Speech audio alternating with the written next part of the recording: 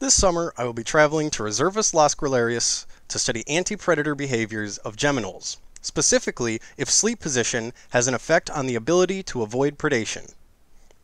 My name is Alex Waite. I am a 21-year-old environmental and field biology major at Ohio Northern University. I'm interested in fishing, photography, and herping anywhere I can. These are some pictures I took in South Carolina I am particularly proud of.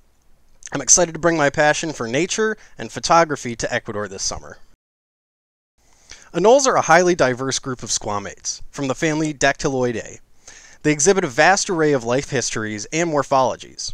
Anoles also interact socially and are typically abundant in their ranges. This is why they are excellent study organisms for behavioral ecology research. Anolis gemmosus, O'Shaughnessy's anole, also known as the geminole, is common on the Pacific slopes of the Andes Mountains in Ecuador and Colombia, at elevations from around 1,300 to 1,500 meters. The geminole grows to around 8 inches and is green. Its males are distinguishable by dewlaps, which have white stripes and often transition between blue and saffron. Geminoles ambush insects primarily for food. Likewise, they rely on cryptic coloration to avoid predation during the day and at night. But at night, geminoles sleep out in the open on flimsy grass and leaves of trees. A particular behavior of these anoles is sleep site fidelity, in which they return to the same piece of vegetation every night to sleep. Since we know Anolis gemmosus is sleep site fidel, I pose the question, does this behavior improve fitness? Disturbed sleeping anoles need to be able to avoid nocturnal predation even if they are cryptic and motionless. I hypothesize that sleep position influences efficacy to avoid predation of sleeping geminoles. A sleeping geminole will be positioned in one of 3 ways.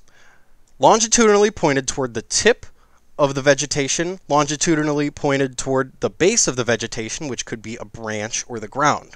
They could also be positioned perpendicular to the longitudinal axis of their sleep substrate. My study will occur when the sun goes down and the geminoles go to their respective sleep site. We will be conducting a seek and search survey to look for sleeping geminoles. Once we have announced an observation, we will record sleep substrate type and sleep position. This is when we will disturb the sleeping anole, eliciting a predatory evasion response. Using a custom ranking system, I can quantify the efficacy for sleeping geminoles to avoid predation. I will score the escape response from 0 to 3, where a 0 would be no response from initial disturbance, and a 3 would be an observed geminole individual that is unapproachable without eliciting a response. I predict most anole individuals will sleep along the longitudinal axis of their sleep site with their heads pointed toward the base of the vegetation. I believe this position will allow sleeping geminoles to escape to safety more than if they were to leap from the tip of their substrate. Regardless, sleep is hypothesized to be a cryptic behavior. By limiting movement, an individual can limit detection by aerial site predators like the cloud forest pygmy owl, and by sleeping on the upturned vegetation, they limit their detection from terrestrial predators like coatis or potentially invertebrates. I look forward to this upcoming adventure to Ecuador.